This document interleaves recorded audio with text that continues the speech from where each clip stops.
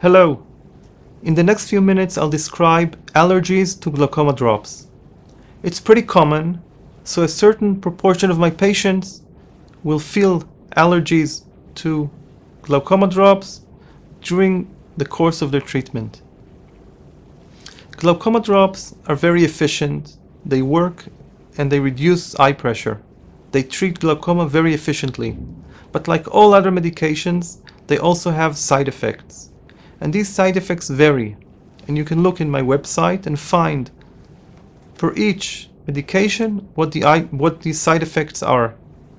One of these side effects is the possibility that the drop will cause an allergy.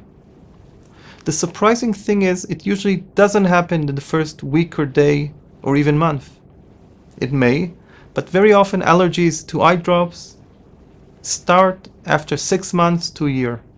And that's important to remember, because an average patient, if he gets an allergy, will say that can certainly not be from my eye drops because I've been taking them for a year. And then he will seek attention, and the doctor may also believe that it's a virus or a bacteria. Antibiotics will be given, and until the offending agent, the drop that you're allergic to, will be stopped, the allergy will never go away. In fact, it will only get worse. So the only solution to an allergy is to stop the offending drop. Sometimes if a patient takes 3 or 4 drops from 3 or 4 bottles, it's very difficult to decide which is the one that causes an allergy.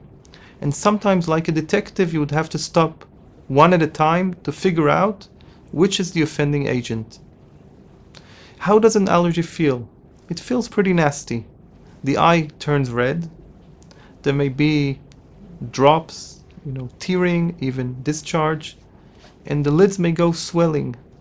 The eye may shut down partially because of swelling, and the skin over here under the lower eyebrow may become crusted and even hard and red. These are all signs of an allergy, and you can also feel like there's sand or a foreign body sensation in the eye. The good thing is that once an allergy goes away, and this can happen in the course of maybe 2, 3, and even 4 weeks, it doesn't leave a sign, it doesn't cause permanent damage. But if you take the offending drug again, the drop that caused the allergy will come back again very quickly, even in a matter of days. So, all in all, take your eye drops, but remember that they have side effects, one of them being an allergy. If an allergy develops, contact your eye doctor and expect that the solution would be to stop the drop, to find what else we can give instead of the drop we stopped to manage glaucoma. And in that respect, we have many different kinds of drops, and if one doesn't work, we may try another one.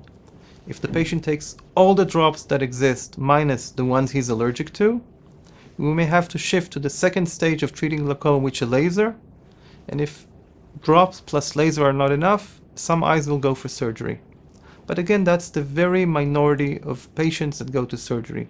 Most of them will do well with drops and occasionally also with a laser. I wish you the best of health.